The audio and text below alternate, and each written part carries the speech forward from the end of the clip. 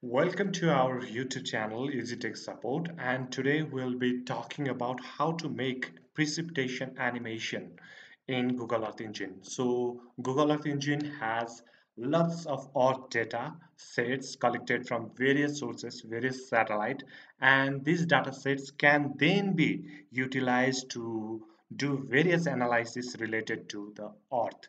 So we can also do the precipitation analysis. So precipitation is all about the rainfall, and we'll be talking about how to produce this precipitation animation in the Google Earth Engine itself. So here you can see in this window, in this map window, this is a code window and this is a map window. So we have here, this is the rectangle box, and you can see here I have defined the geometry imports. So I have defined the title location. It's about what title I want to give, and this second one is about the region, how much region I would love to display, and third one would be all about the gradient level location, and the fourth one would be the date location and the gradient location. So if you want to play around, I'll be providing you this code, and also will be providing you the blog post with the code in our own website Tech Guru Guides. So by playing around these various features, like you can play around this region. So similarly, how I want to display the title location, I can move around. Suppose here I am going to showcase the Himachal Pradesh rainfall dataset and the animation within this month of July. So you can see that on 8th and 9th, the Himachal Pradesh received quite huge amount of rainfall. So if I want to change this region to somewhere else, maybe in Nepal, as you can see, the Kosi region also received, is also flooded during the June 19th. So I can move around to the Kosi region and make my area of interest here. So you can play around this quite a bit. And similarly, you can go to the Pakistan, so you can map the Pakistan flood of 2022. So let's get deeper. Now I want to select the particular Himachal Pradesh. So it can be imported from FAO. GAUL data can be imported here, and this GAUL data is of a feature collection type, and with the filtering, this is the administrative zero name is India, and filter administration one name would be the Himachal Pradesh. So through this code and the API, we can see that I have defined the region of interest that has collected the data for Himachal Pradesh. So by running this code, I can easily I can go to the feature location of the Himachal Pradesh itself. So if I turn off this, here in the map section, you can see in the layer, here is the Himachal Pradesh. Okay. After selecting the feature, say file of the Himachal Pradesh, I will also be defining the collection of a data set that I want to use for generating the animation. So it would be the IMERG data. It is actually integrated multi-satellite retrievals for GPM, Global Precipitation Measurement, version 6. So that is of the type image collection, and from that image collection I will be selecting the particular date and time. So here are my interest time frame would be 2023 0708 July 8, and from the time 12 in the morning.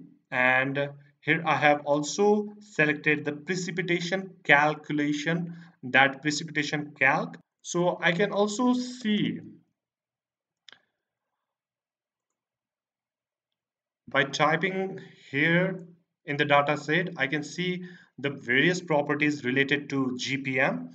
This is global precipitation measurement. You can go through the details to know more about the GPM data set. So I have assigned one variable called collection, which will be collecting the image dataset for the date and the band selected. So from this, now we will go further to the step 2. Step 2 will be all talking all about visualization parameters.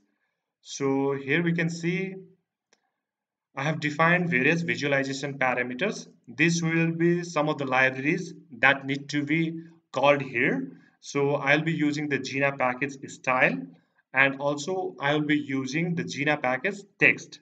And this code line, this snippet will be centering the region of interest, and I will be defining the color palette. Here I have defined the color palette. You can see here that various colors like navy blue, dark blue has been defined, and I will be also defining the RGB visualization parameters here. The visualization parameters, the minimum value that would be available in the precipitation calc data here would be 1, and maximum is 50 as I have defined here, and palette would be already defined palette here. So you can adjust this upper value as per your region of interest and the amount of precipitation that that location received at that at that point of a time.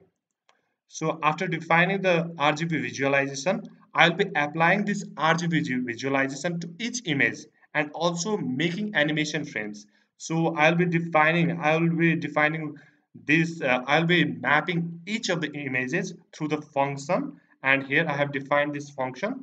And here the first line will be defining the scale. So this scale will depend upon uh, this one, the scale that I have defined for centering to region of interest. So this will be helping me later on. So first I will be defining the title. The title would be Himachal Pradesh. You can change it otherwise, like whatever region that you have selected or whatever title you want to give to your project. So after defining the label title, I will be defining the title text, and this will be the text as I have defined here. The object will be of the text type, and it will be drawing this functions will be taking the label title and title location, and here it is as we have defined the scale over here. The scale scale multiplied by 2, so it would be depending upon the region that you have taken and the scale that you have defined earlier, and it's all about the hit and trial. And the title of the Himachal Pradesh font size would be 32. Similarly, I'll be defining the date here, and the format that I want to display would be defined here in this line, and the date location would be shown, and the scale and the font size will be given. And it's let's talk about the gradient bar. It's about the legend box.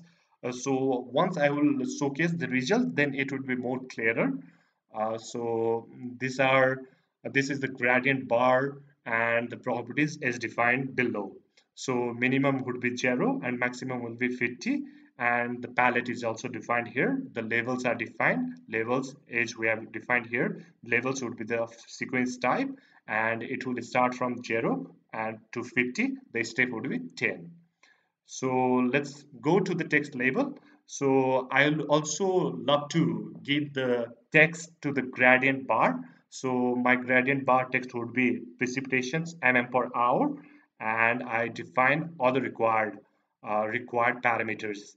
So finally, this a function image that would be applying RGB visualization to each image and making the animation frame would return us image, which will visualize with the visual which parameters is defined. And this I want to just focus on the region of interest, so I will be clipping, and this will be title text will be blended as per the animation frame, and similarly the date label, gradient bar, text gradient, all would be blended to the animation frame. So finally, let us define the GIF visualization argument.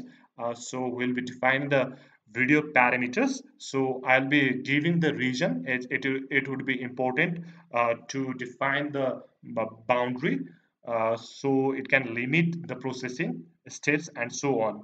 So I'll be also giving the dimension. It can be anywhere from 300 meter or less also. So it will be depending upon your area, the area and also the time. So usually there is some limitations with the Google Earth Engine about the processing that would be assigned to your user ID. So it is recommended to use the lesser dimension, so it would be run within the allocated resources to you. So the third step would be all about the output and the download. So the first line would be giving us the GIF URL. So I will display the URL later on here. And this line would be defining the render GIF animation. And we can see the result over here. I'll be showcasing. And this code snippet will be downloading this video to us. So here I have defined the folder called GE in my Google Drive. So it can be changeable as per the defined folder name in your Google Drive. So collection would be RGB visualization as defined here. You can see here, this would be defined here. It is the collections that we want to download, and the dimensions is similar to the video parameters dimensions is defined earlier. And similarly frames per second is also also defined as per the video parameters, and CRS and regions should be defined. So we will be now be processing our result. So to process our result, let me just check these boxes. It is not required, but as I have played around a bit while I was giving you some lecture here, so let me just confirm that everything is in the right position. So I want to capture this region. So it would be my title location. So I can play around later on also. So this would be the gradient level, and this would be the date title. So now let me just run the code. So you can see here it is running in the background. Okay, it will take some time. So okay, so it is now displaying as per defined map layer over here at the scale of 8. So this code, you just play around this code that I will be providing you in the YouTube description below as well. So we can see our result here. This is inverted upside down. This is all because I have to play a bit with the location, as it was not able to blend correctly, because sometimes the text would be disturbing the frame. So it will be a hit and trial. So if you can see here the URL, you can click here to see the display over the new tab. Oh, see, this is now correctly displayed in the URL. So you can see the Himachal Pradesh, the title, and this is the Himachal Pradesh. And here we can see with the time frame, it is changing. So this is representing various precipitation as per the time at particular location. So this is the gradient bar. So here you can see the gradient bar has been stretched from 0 to 50 mm per hour. So this is how we will be displaying our result. And you can see in this, and the three tabs over here, this is inspector, this is control, and this is task. When you click on the task, you can see that your animation video that you want to download in a Google Drive can be run from here. So if you click on the run, then this dialog box will appear, and you can change here the animation, the task name. I have already defined it in the code as well, but you can change from here. Okay, so one tip would be that you just showcase your video dimension in lower version, so that it can correctly be displayed while you are running the code. But if you want to, download it in the higher version, then you can change it from here. Okay, So you can also change the frames per second. If you want to make it a bit faster, then you can go for five frames per second, and similarly, you can change it to two as well. So this will be my drive, and I want to give my animation name is maybe animation for Himachal, animation from Himachal.